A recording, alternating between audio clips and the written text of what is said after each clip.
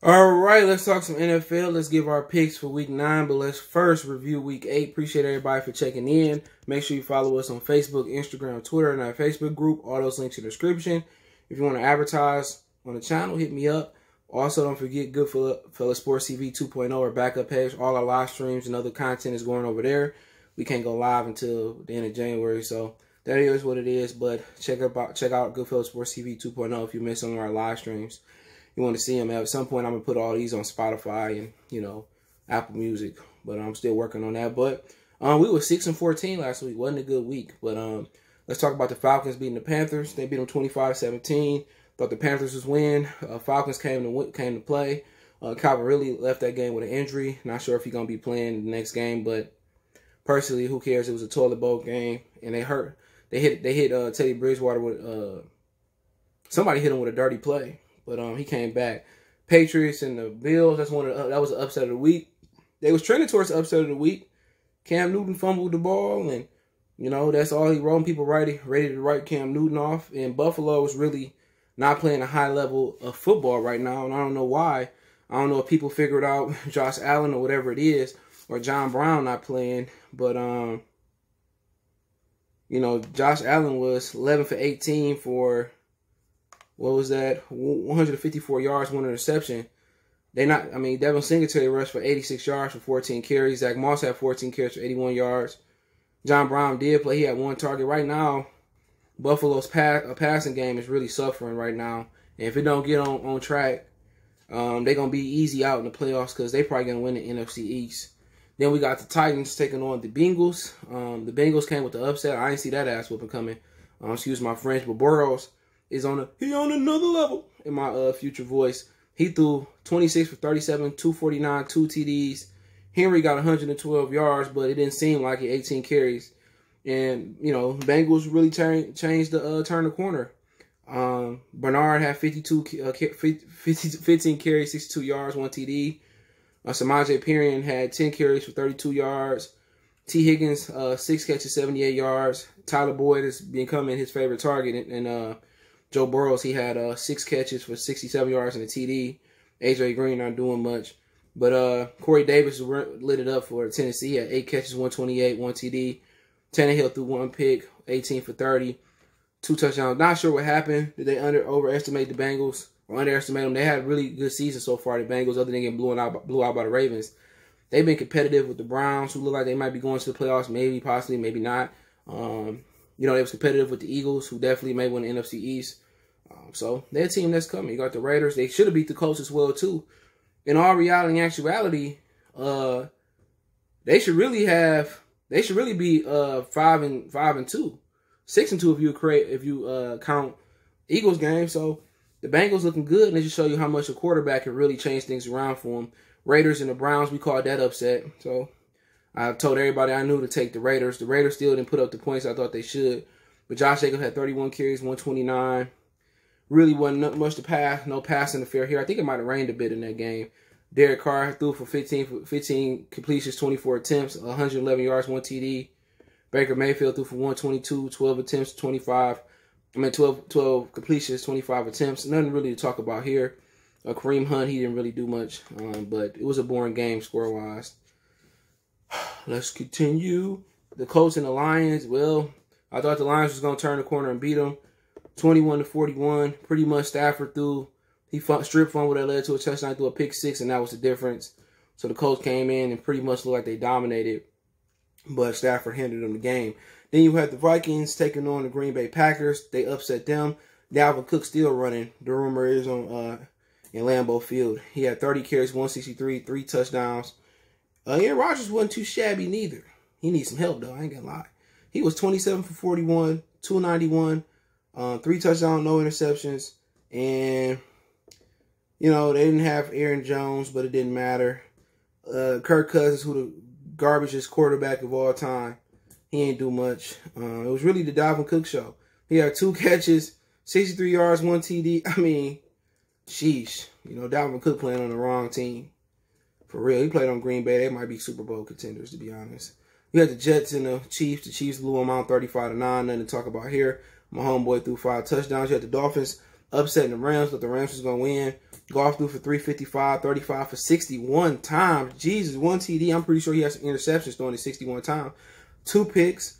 Nothing really to talk about here. Tua didn't do much. 12 for 22, 93 yards, 1 TD. It looked like it was the takeaways, dog, for the Dolphins. And I've just never been high on the Rams ever since they lost that Super Bowl. Sean McVay hasn't really been able to adjust his offense. Then we called this game. This was another upset. We had the Steelers, dog, beating down the Ravens. We're beating them 28-24. Lamar was 13 for 28, 208, 2 TDs. J.K. Dobbins, that boy from Ohio State, fuck eyes, go blue. He had 15 carries, 113. So Gus Edwards had 16 carries, 187, 1 TD. And Mark Ingram didn't play. He had an injury. They got to get Lamar some help. Willie Snead had 5 catches, 106. Hollywood Brown had 1 catch for a touchdown for 3 yards. He cried and complained that he wasn't getting the ball. Lamar Jackson said that's on him. And the Steelers just a better team, straight up and down, man. Juju had 7 catches, 67 yards. Claypool had 5 catches, 42 yards, 1 TD. And Big Ben didn't turn the ball over this week. Last week he turned it over 3 times. He was 21 for 32, 182 2 TDs. And James Conner didn't do much. So, really, Steelers just got a really good all-around football team. And they'll be rematching each other on Thanksgiving.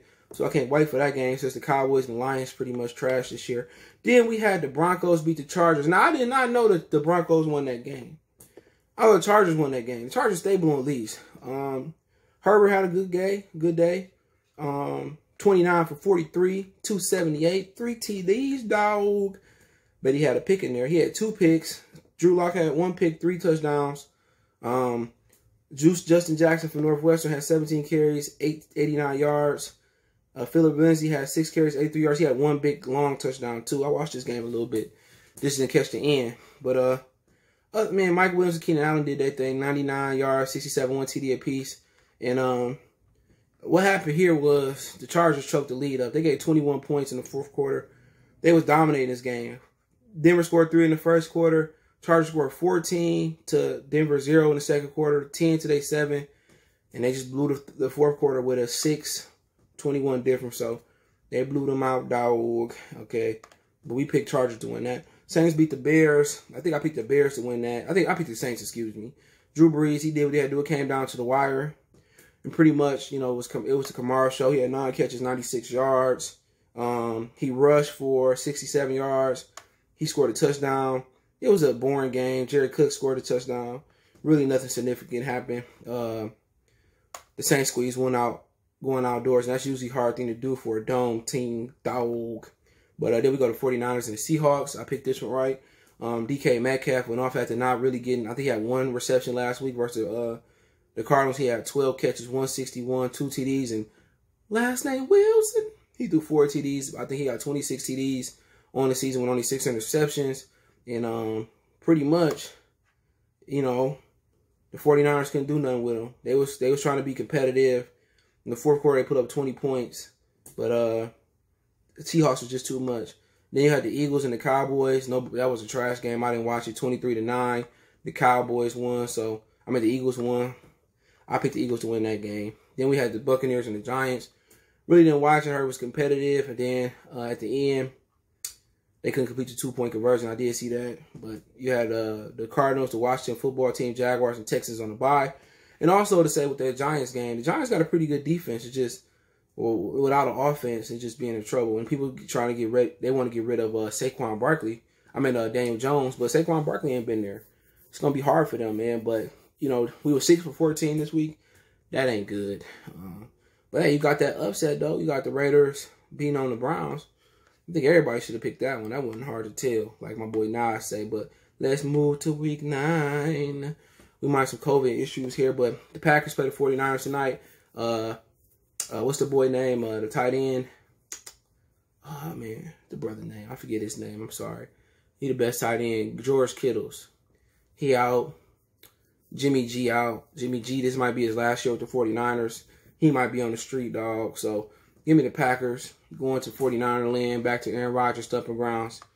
To beat them, the Packers favored by 7. They cover the 7. Over and under 48.5. Probably going to be under. Broncos and Falcons Sunday. Excuse me. Falcons favored by 4. Over and under 50 in the Dome. I think it's gonna be over. Probably no Ridley. Give me the Broncos for the upset to cover the 4. It'll be over. Give me the Broncos to go to. People might be too young for that. Jamal Anderson, Dirty Bird. Seahawks going to the home of the Bills. Seattle favored by 3, 55 over and under. I think it's an opportunity for the Bills to upset here, but it's always hard to pick a West Coast team coming East. But the way the Bills offense been playing, give me the Seahawks to cover the 3, over and under. I'm gonna say it's gonna be under 55 points, but I could be wrong. But I just think the Seahawks get the job done and they roll over the Buffalo Bills this week. I think it was gonna be a close game. Only thing that stopped me from picking Buffalo is just how their offense been playing. You dig? Then we got the Bears going to Nashville, Tennessee. Shout out to Young Buck. You know you gonna let me in to get mine. But give me the Titans bouncing back. They favored by 6.5. Over and under 46.5. They cover the 6.5 because the Bears can't stop the run. Derrick Henry gonna run wild. Lock them in your fantasy lineups. And that's the only reason I'm picking the Titans to cover that 6.5. For over and under 46.5. It'll be over that. Because Derrick Henry gonna snowplow coming in. You got the Ravens going to Indianapolis. Indianapolis playing good defense. It's a close game according to the bookies. Baltimore favored by 2. Over and under 47.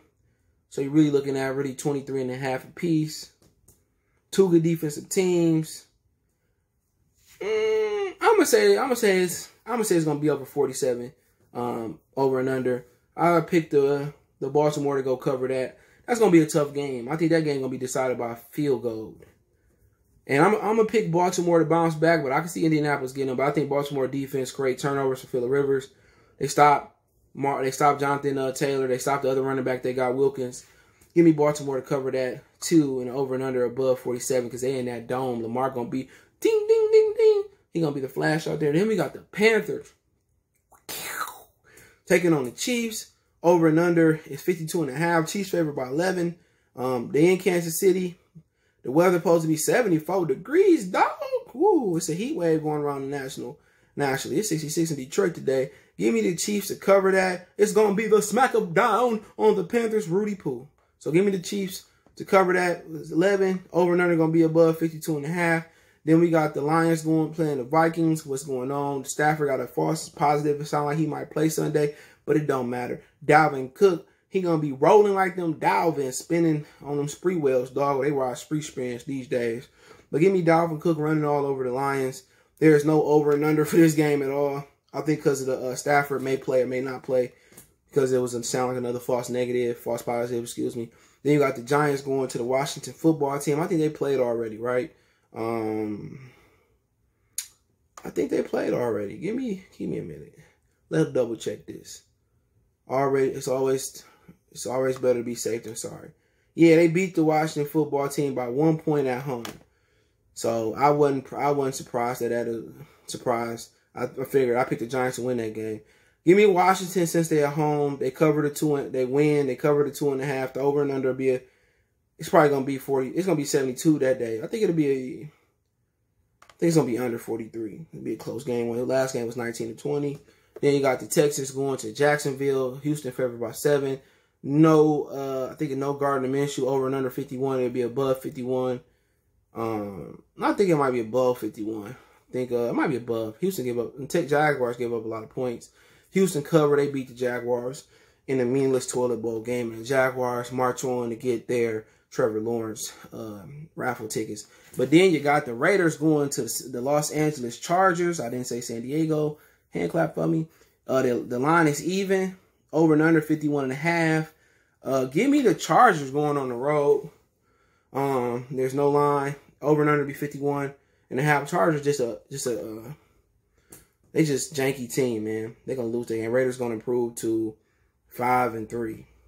They're gonna go 4-1 on the road. Then you got the Steelers playing the Cowboys. Steelers favored by 14. Over and under 42. Steelers might be put 40-something points up by themselves. I'm gonna say the under. I think Steelers put up 30 points. They're going to get some pick sixes. Cowboys, sorry. They're going to cover the 14, and Ben's just going to roll the 8. No, I don't see no way the Cowboys coming back. Is Dak going to save them? Nope. They can't be saved. Then we got the... No. I don't know what the Dolphins, man. We got the Dolphins taking on Jack. The Cardinals. Cardinals favored by 4.5 at the crib. 48.5 over and under. The Dolphins defense is opportunistic. It's a good game. Give me the Arizona Cardinals to cover that 4.5. And I think Kyler Murray... I think it's going to be under this. I think Kyler Murray covered the 4.5. Give me the Arizona at home. I'm not confident about that. Dolphins got good D. But so do Cardinals, even without Chandler Jones. Then we got the Saints taking on the Bucs Sunday night. They going to the Tampa this time. Tampa favored by 4.5. Not sure if Mike Thomas going to play. Over and under 50.5. Last time we won, the Saints won. They won. But give me the Bucs. Brady and them Bucs. It's going to be over 50.5. I think the defense for the Bucs come to play. Antonio Brown going to be playing AB. Give me them winning. I think Chris Godwin might be back too. And then the game of the week. Psych, Monday Night Football is a dud. Patriots going to the Jersey to play the Jets. Give me the Patriots to cover the 7. Over and under. It's going to be under 42, I'm guessing.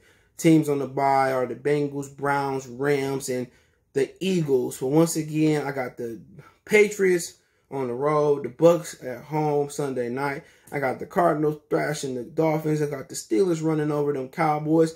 I got the Raiders on the road beating the Chargers. Texans on the road beating the Jags. Got the Washington football team returning the favor beating the Giants. At home, I got the Lions on the road losing to the Vikings. I got the Chiefs blowing out the Panthers. I got the Baltimore Ravens beating the Colts on the road. I got the Titans beating the Bears. I got the Hawks beating the Bills on the road. I got the Broncos beating the Falcons. That's my upset of the week on the road. I got the Packers smashing the 49ers today. So appreciate the love, support. Keep sharing the videos. Don't forget you can find us on Facebook, Instagram, Twitter. All my social media links on the description. Facebook group link there as well too. Check out my other channel for live streams and more content. Goodfellas Sports TV 2.0. Appreciate the love, support. One time for the one time. Don't forget, check out our NFL playlist once again. Want to make a financial donation? Cash App CJ Good 313. PayPal link in the description. Appreciate the love, support. We gone.